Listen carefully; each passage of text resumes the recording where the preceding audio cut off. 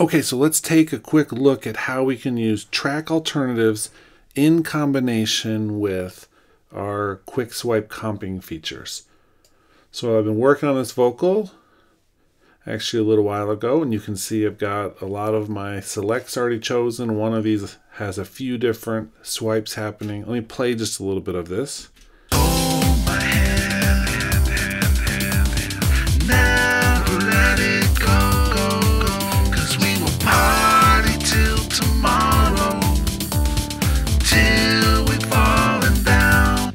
Now, because we can't use a lot of our flex pitch options when we have take folders, makes it so we actually have to get rid of these.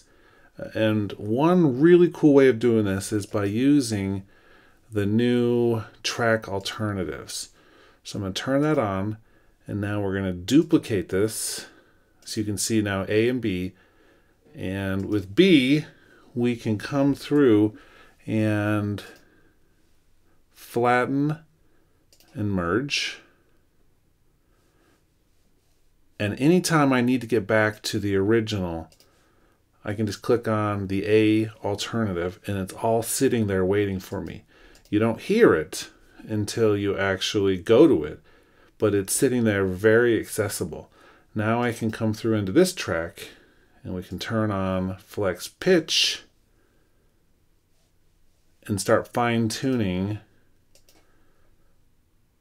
all the notes for this. Ooh, you can see it needs some work for sure. Now, down here, because of the way that this is set up,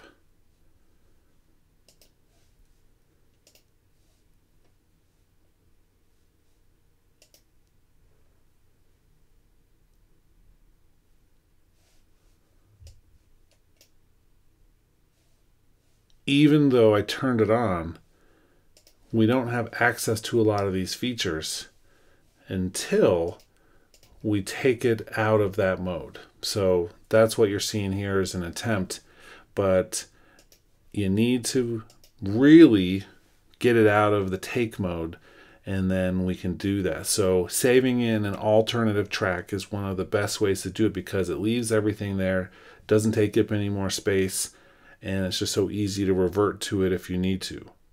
Hope you enjoyed this little tidbit. Don't forget to comment, subscribe, like, share, all of those things.